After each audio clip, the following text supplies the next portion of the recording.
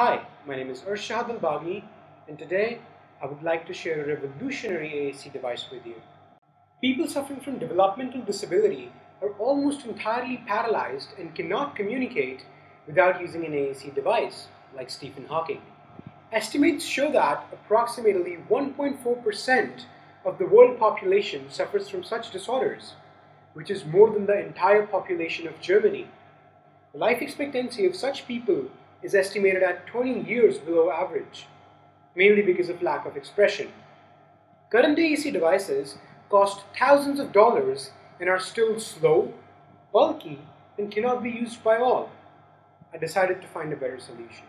An AAC device which is affordable, faster, portable, and can be used by all.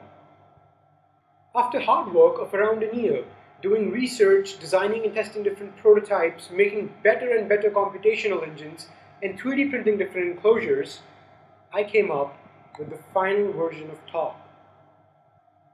Talk expects a person to be able to give two distinguishable exhales, which are interpreted as Morse code using a sensor placed under the nose or mouth depending on the user. The Morse code is then converted into words and sentences and synthesized accordingly. Talk is an innovative art device for people with developmental disabilities.